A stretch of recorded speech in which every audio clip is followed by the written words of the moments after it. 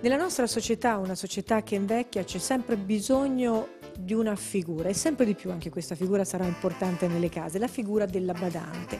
Allora questa sera ne parliamo perché il Circolo Ricreativo Castelnuovese organizza dei corsi base di cucina per badanti, e guardate che è importante perché molte volte le badanti arrivano da paesi che sono diversi dalla nostra Italia, ma anche magari possono essere persone giovani che mai hanno avuto esperienze anche legate alla cucina, oppure persone che sono dedicate ad altre forme, oppure persone che hanno bisogno di essere guidate, perché in questo caso hanno degli anziani, ci sono naturalmente da preparare dei cibi che sono adatti a loro. Credo di non sbagliare dicendo questo, e ne parlo direttamente con l'ANTEAS, l'associazione Terza Età. Poi tra l'altro vorrei ricordare anche che insieme c'è la FNP CISL, che è la Federazione Nazionale Pensionati CISL della sezione di Arezzo, e in più questo tipo di attività è patrocinato anche dal comune di Subbiano. Allora, sono Maria Pia Bartolini, la presidente dell'ANTEAS della sezione di Arezzo, ed è collegata, come ha detto Stefanella, alla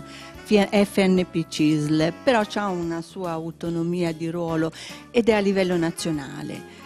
Ha fatto delle cose anche importanti, un festival delle generazioni l'anno scorso a Firenze, ma la cosa importante, quella che mi preme sottolineare, è che l'ANTEAS si sta adoperando per creare una comunità di base nel territorio.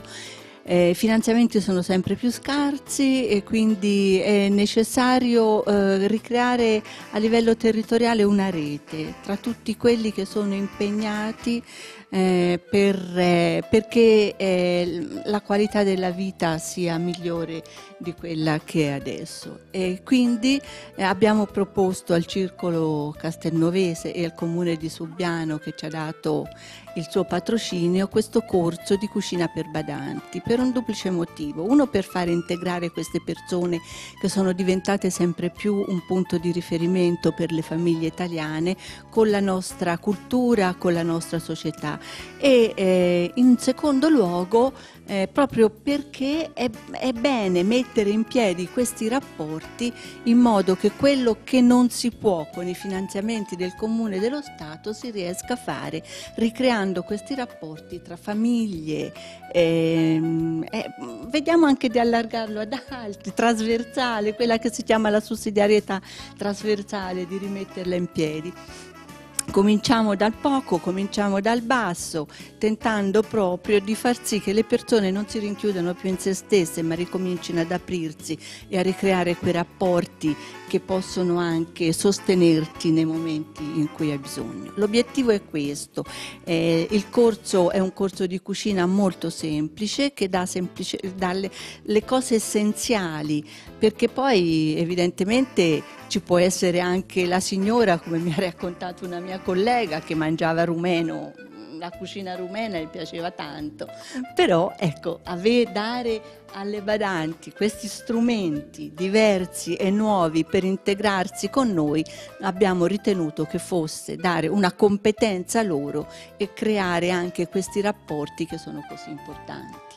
La Presidente ha proprio voluto puntualizzare proprio questo fatto, questa conoscenza diretta, il mettersi non soltanto in gioco, ma avere la possibilità di sapere anche chi c'è nel nostro territorio, a chi naturalmente ci si può rivolgere, in questo caso con fiducia, perché andiamo anche nella sicurezza. In questo caso la cucina quanto è importante, cioè Cinzia, tu lo vedi con i bambini, ma lo vedi in casa, con i genitori, insomma, quindi in effetti hai visto quanta differenza c'è tra la tua generazione e la loro generazione anche, giusto? Sicuramente sì, c'è molta differenza da come cucinava la nonna a come si cucina adesso, indubbiamente. Questo corso è basato sulla semplicità, su ricette molto semplici da poter fare chiunque. Giustamente queste badanti hanno degli aromi, delle spezie che magari qua non trovano sicuramente, però la persona anziana non è abituata a quei sapori e quindi magari trova difficoltà a dover abituarsi a una cucina un po'.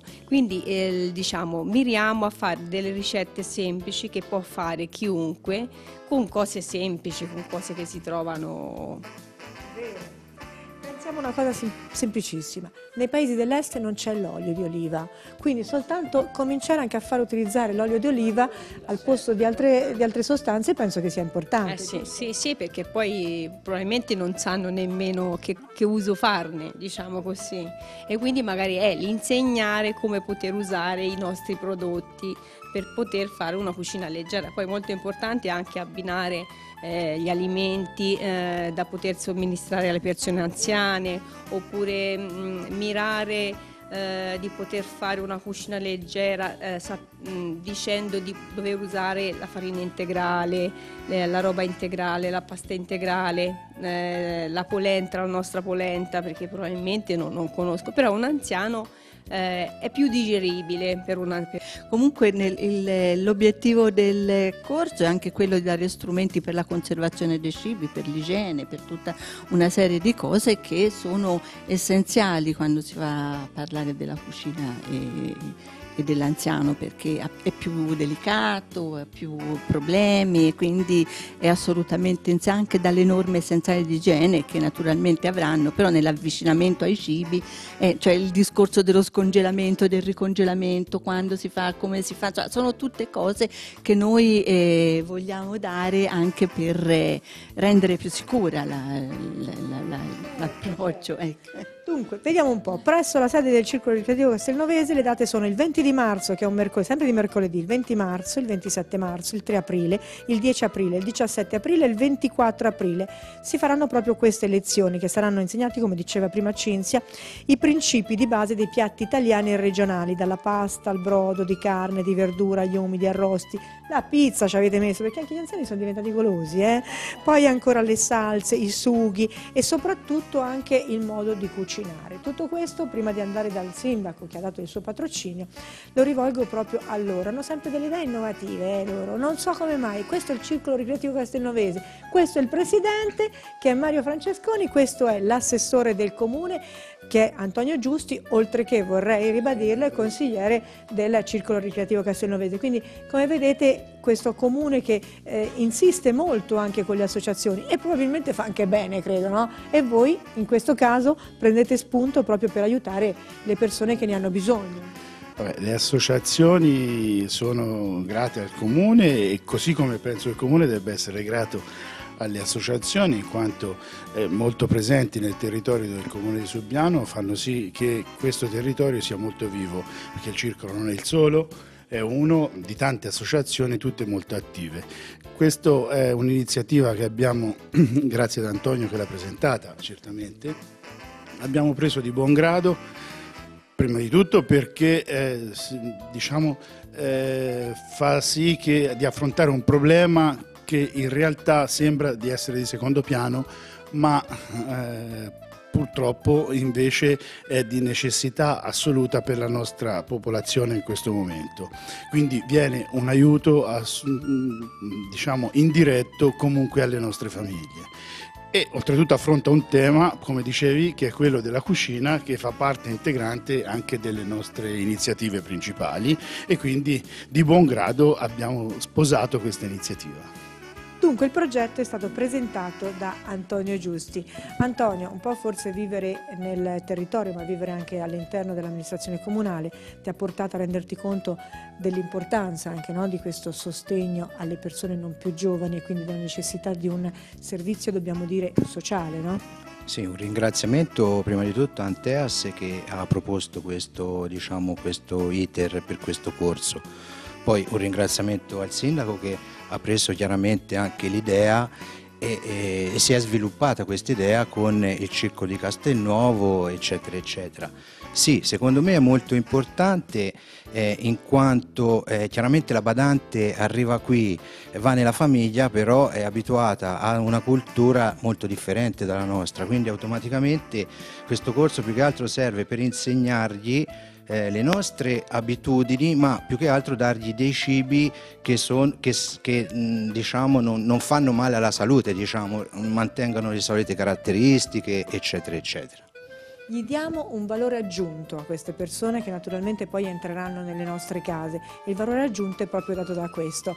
Ed ecco il sindaco. Sindaco, ma quante persone anziane che hanno bisogno ci sono nel territorio di Subbiano? Molte? Molte, parecchie, perché non è un comune anziano, però c'è tante persone che hanno la badante in casa e queste persone hanno bisogno di mangiare i cibi toscani, cibi sani, perché dice la cuoca, hanno scelto una cuoca, anche il sindaco ha detto si fa con la cuoca perché fa la cucina veramente ai bambini, i bambini sono soddisfatti, due mamme, la cucina nostra è all'avanguardia, persona eccezionale, e praticamente anche la persona anziana dovrà mangiare dei cibi sani, non cibi rumeni o cucinati rumeni. Non ho io contro uno o contro l'altro il sistema, però noi dobbiamo dare il nostro territorio ai nostri cittadini, e questo vuol dire scegliere la persona giusta e chi cucina. Io penso che anche quando dopo fatto il corso non saprà cucinare quanto cucina lei, non sapranno perché sarebbe troppo bravi, però almeno ci provano.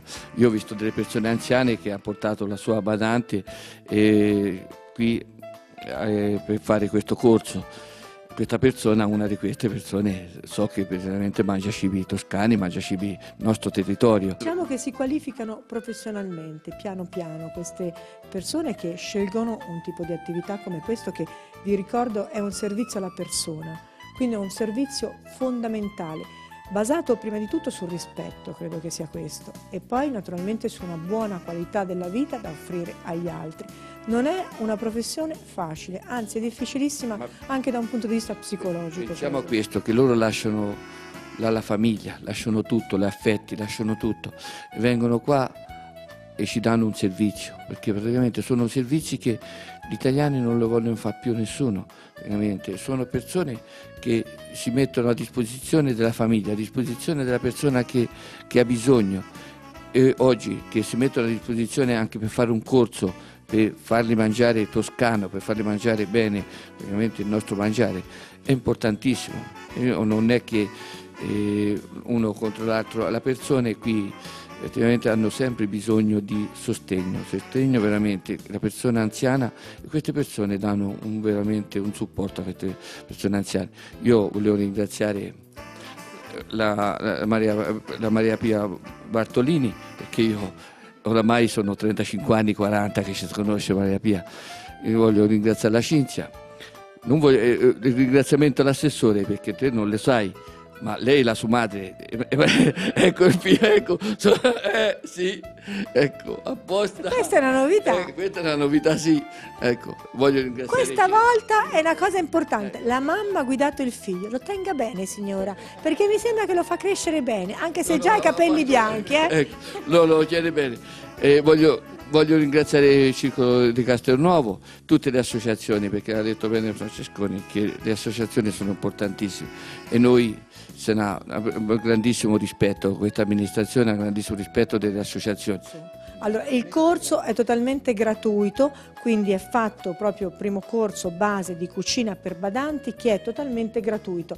Ha detto lui che ci sono naturalmente queste cose. Io chiedo, ma se io il primo giorno del corso non mi sono iscritta, vengo a sapere che effettivamente c'è la possibilità di partecipare, ma posso andare anche al limite al circolo, perché voi sapete che di pomeriggio il circolo è aperto, no? E quindi chiedere al circolo ricreativo castelnuovese, che si trova nel centro proprio del paesino di Castelnuovo, e dire: io ho bisogno di iscrivermi, posso? Sì, può venire tranquillamente, le iscrizioni si accettano, oltre che al numero di Antonio, anche al circolo ricreativo, e io direi, chiedo al sindaco se è possibile, anche presso la sede comunale, mettiamo l'ipotesi che può dirottare o al circolo o ad Antonio le iscrizioni. Il circolo è aperto tutti i pomeriggi, dalle 3:30 fino alle 7, poi dopo cena dalle 8:30 fino alle 11:30 di sera, escluso il lunedì che è il giorno di chiusura. Quindi durante questi orari possono venire tranquillamente ad iscriversi, e lì sarà presa l'iscrizione con il nome e cognome, poi saranno contattate le persone iscritte da Antonio o da me, in maniera tale che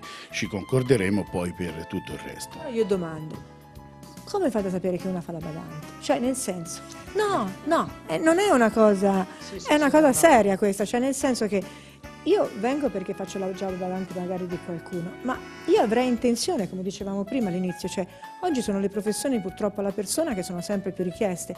In un mondo di crisi di questo genere si può anche scegliere di fare una scelta naturalmente di percorso anche futuro.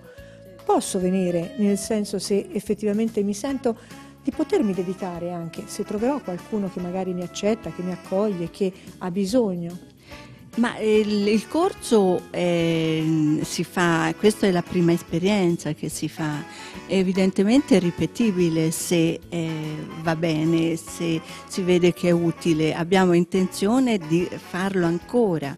Quando è finito questo ne faremo un altro, non subito, 2 volte all'anno, adesso vediamo secondo i risultati, anche perché essendo destinatari del 5 per 1000, quello che incassiamo vogliamo spenderlo per fare questi servizi, non è che deve rimanere lì senza, cioè, per fruttare quel poco che frutta stando in banca.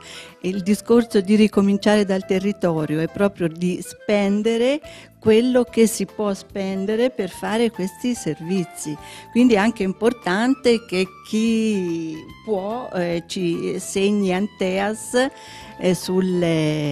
quando va a fare la dichiarazione dei redditi. Poi quando faremo il corso porterò anche il numero di codice fiscale, perché noi abbiamo intenzione di spenderli quelli che ci arrivano per fare più corsi se questo diventerà importante.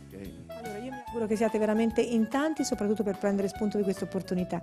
C'è Cinzia che veramente, ha detto il sindaco, è bravissima come cuoca con i bambini, e quando si invecchia purtroppo abbiamo le stesse necessità. Se i bambini mettono i dentini, i vecchietti ne perdono qualcuno. Pensate sempre che quindi comunque sia la golosità è sia per vecchietti che sia per bambini. E naturalmente il mangiar bene per crescere e il mangiar bene per rimanere naturalmente in un'età che sia sempre più avanzata, ed è quello che ci auguriamo per i nostri anziani. Quindi grazie ad Anteas, grazie a Maria Pia Bartolini, cioè in pratica Ingiusti.